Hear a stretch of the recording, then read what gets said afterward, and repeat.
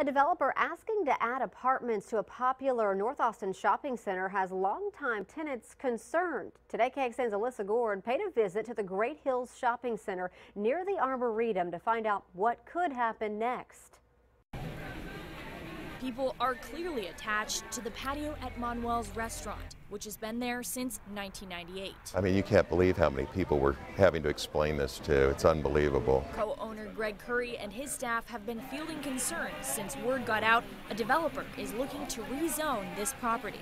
Phase 1 would make changes to the area where Manuel's and the Arbor Cinema movie theater now sit. What we've been hearing from people is that they're concerned about the traffic, they're concerned about Manuel's and Arbor Cinema. The property is in City Council member Alter's district. She says the people who own it already have the rights to build more commercial developments there. They'll be asking the City Council to build up to 500 apartment units. So I'm interested in learning what their concerns are and to also have an opportunity for them to learn about some of the nuances and the fact, for instance, that residential has less of an impact on traffic than commercial. The council vote has been delayed so that Alter and the developer can host a meeting and hear from the community. You know, more people have moved into the area. How much more can be sustained with the current infrastructure? That's a good question for all of us to consider. Manuel's has been in touch with the developers, but the restaurant's lease at this spot is good for up to another decade.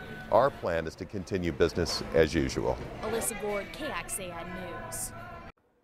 The Drenner Group represents the company who owns that property, and they tell us no businesses will close right away. They will allow leases to expire, or maybe both parties can reach an agreement. Councilmember Alter is hosting a meeting for District 10 to talk about this development. That meeting will be on Wednesday at 7. The developer will be at the meeting as well to answer any questions.